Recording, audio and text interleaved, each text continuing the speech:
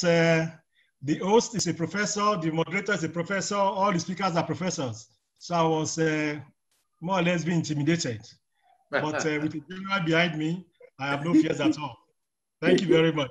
Thank you. I think when we talk about the ifs in history, he is one of the ifs. Because clearly, in the Second Republic, when you had 5 major political parties, all the other 4 parties already had more or less their presidential candidates, except the MPN.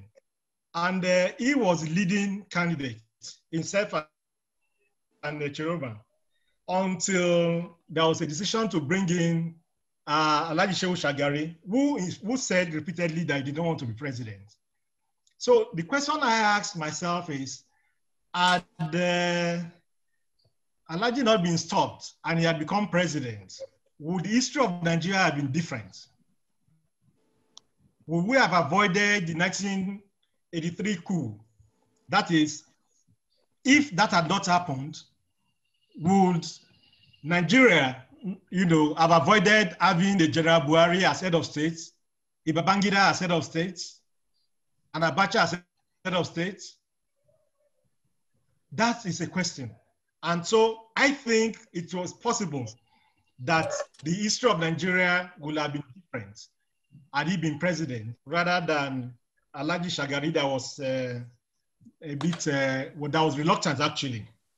Now, when that administration came into power, in 1980-81, we had a lot of crises in the universities. Actually, that government came in, it saw its regime. And so around the campuses, there was repression and suppression.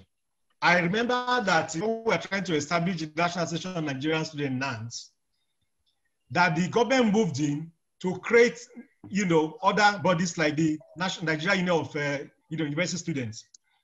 Now in 1981, we had serious crisis because in a place like ABU, 21 students were expelled, including 8 of them final year students.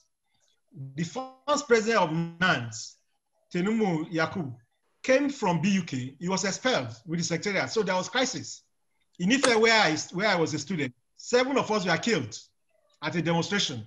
So we had serious problems, and the security forces went around, they called them NSO in those days, suppressing student activities and associations.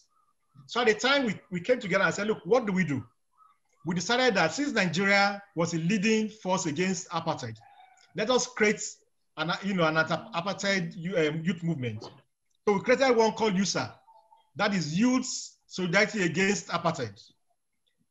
And it happened that Maitama Sule was our representative in UN and was also the chairman of the UN Anti-Apartheid Committee.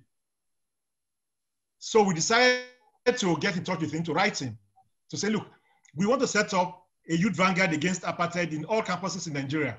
Can you come and, launch it for us? And he agreed. He came all the way from, New York, and he launched it. Now, the problem the Shagari government had was that now you had the chairman of the UN Anti-Apartheid Committee coming to launch an association. What do you do with such an association? Ban it? And so on all campuses, we went around using the name of Maitama Sule to launch USA across, the country. And so, and he knew precisely what we were doing. Because we had discussions with him. I was there when he launched the one in BUK. He knew exactly what we were doing. But he didn't mind. He felt that, youths in the country had the right to associate freely. And of course, to also express their views, which may not be common views. So, from that point, I want to talk on... Thank you.